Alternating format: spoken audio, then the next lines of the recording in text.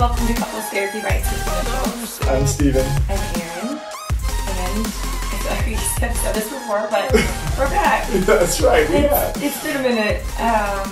It's good to be here. Yeah, we've missed being able to do videos, and today we're actually just thinking about engagement. We do some premarital work with couples, and we've been focusing a little bit more on that lately, and so that's been fresh on our minds. And it's been interestingly fresh on our minds because we had an interesting engagement. We did. Why don't you tell us about it? Well, I think we'll like tell the whole story at some point. Yeah. The whole story is a little too long to tell, but here's the highlights. We were engaged 3 times. I broke our engagement twice. On the 3rd round, we made it. That's the quick highlights. But we were just thinking about that. Obviously, that reflects that there's definitely some stress, anxiety, some difficulty during that period of life for us. And I think one of the things that we notice is that's true for a lot of people. Yes, it's true for, I would dare say, most, perhaps all couples. It is a stressful time planning a wedding, and like thinking about this massive commitment that you're making of forever. And there's something about, or at least you hope it's forever. That's the intention generally. That is the intention. Yes.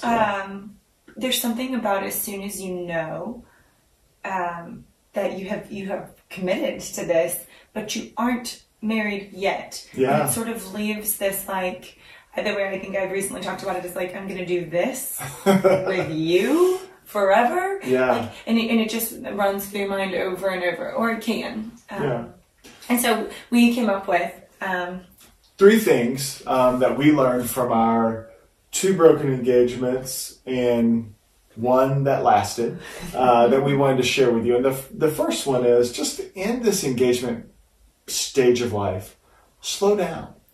Yes. Go ahead, did I interrupt you? No.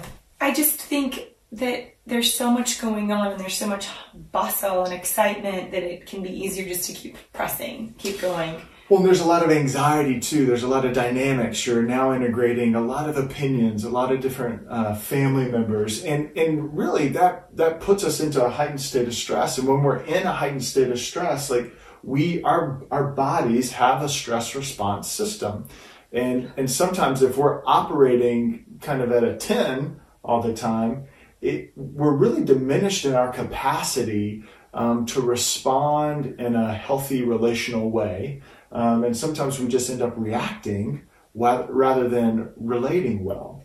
Stephen does that. I don't.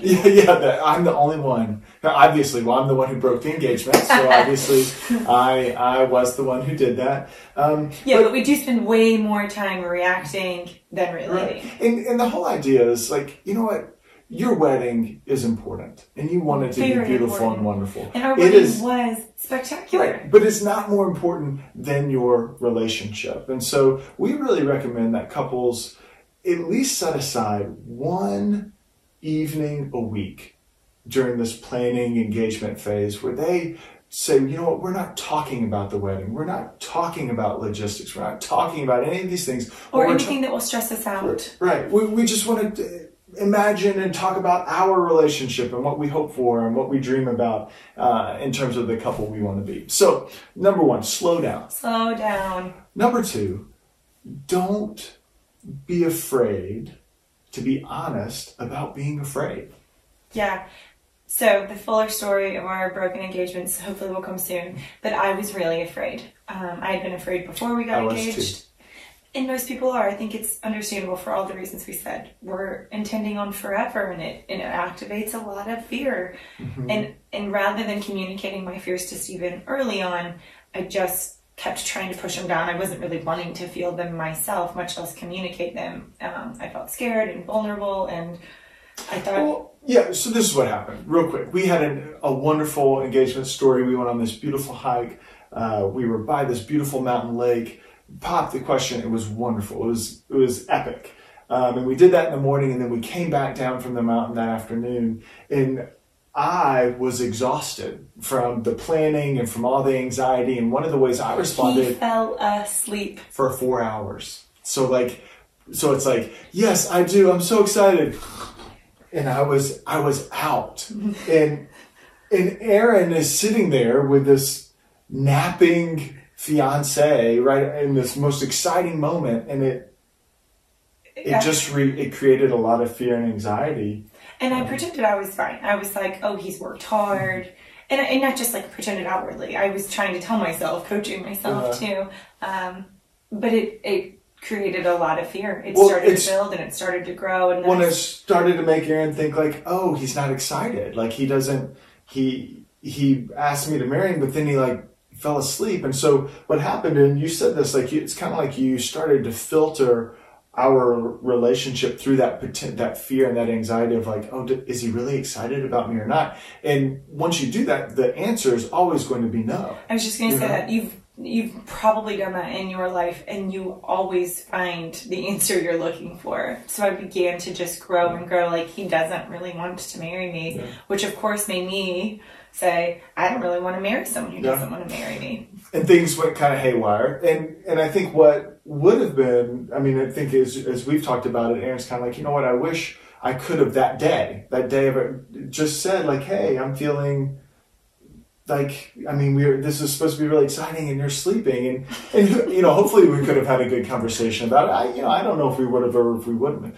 But it's naming that fear early and being okay, like there's going to be things you're afraid of in your relationship in general, but also in your engagement. Now, you're going to wonder, like, is this really like, really? Like, is this we're doing natural? this? Is this normal? Is this okay? Does this mean we're not supposed to get married? Mm-hmm.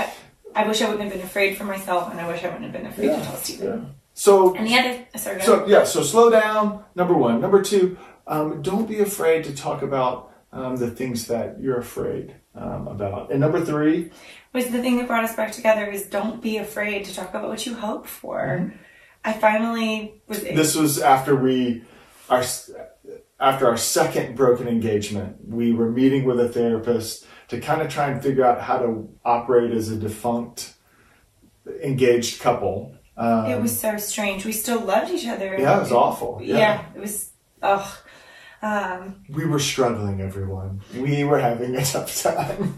And she was great, offering support and counsel, like, Aaron, who can you reach out to? And there's plenty of people. I have great friends and a good support system, but what I realized in that moment was who I wanted was Stephen.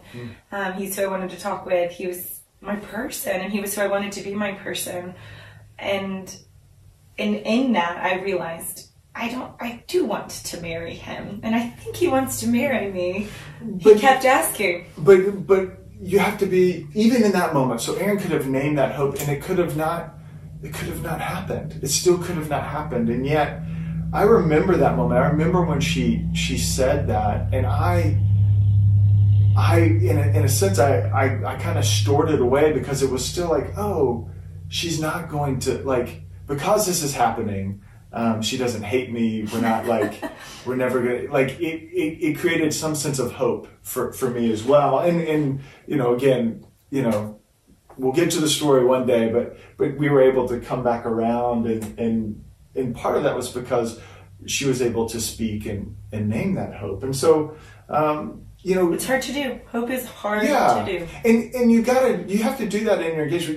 You have to be willing to say to your partner what you hope for, what you hope things will be like, the things that you're afraid might not happen. And in that way you can know how to work towards that together as a couple so that you can be a couple that lasts. And creates connection. Yeah. And is I think you said, like, happily connected ever after. Yes, something like that. It is possible. So, well, if you're out there and you're engaged, don't worry. Don't be afraid.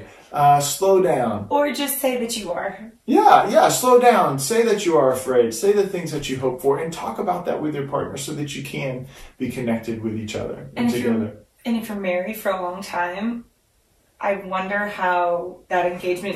Those things still apply. Yes. Slow down. Talk about the things you're afraid of. Talk about the things you hope for. Like, this is really just about how do you connect with your partner as a couple. Yeah. And we'd love to hear your stories. We'd love to hear this would be great. Engagement stories that will help us to want to share our own. Yeah. It would be wonderful to hear your engagement stories. So comment below. Always, hey, don't be afraid to subscribe. And we're glad to be with you again. We're planning on posting every week on Tuesdays. I don't remember. We're still figuring that out, but we plan on at least posting once a week. And so we look forward to interacting with y'all as the weeks come on. So thanks for watching. Good to be with you again. See ya.